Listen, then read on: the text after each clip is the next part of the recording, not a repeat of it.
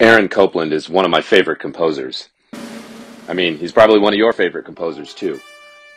But the Copland you think about is probably the one who wrote the famous Western ballets like Billy the Kid, or these amazing ceremonial, iconic pieces like Lincoln Portrait, and even the symphonies.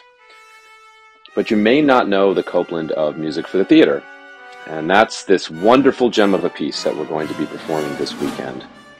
Now, this work really reminds me a little bit of Gershwin, or another composer of the time, drawing on popular styles, but in this case in particular jazz and theatrical styles. So where Copland had looked to cowboy songs and music like that for his ballets, instead here he draws on a more urban backdrop for his inspiration.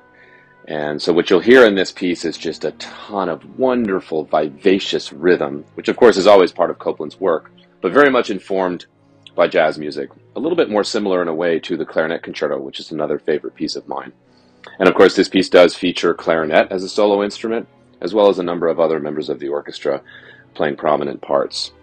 It's scored for a small orchestra, and that's one of the things I love about it. We're often used to Copland creating these sort of immense musical spaces using a full orchestra with his particular style of instrumentation. But in this case, we have something that's much more typical of the theatrical orchestra of like the 1920s.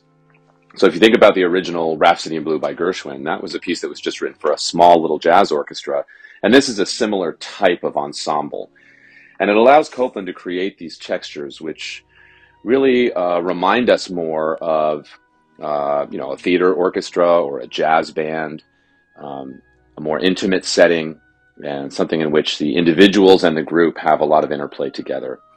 All of these things are just wonderful hallmarks of this piece, Music for the Theater. And we can't wait to perform it for you this weekend.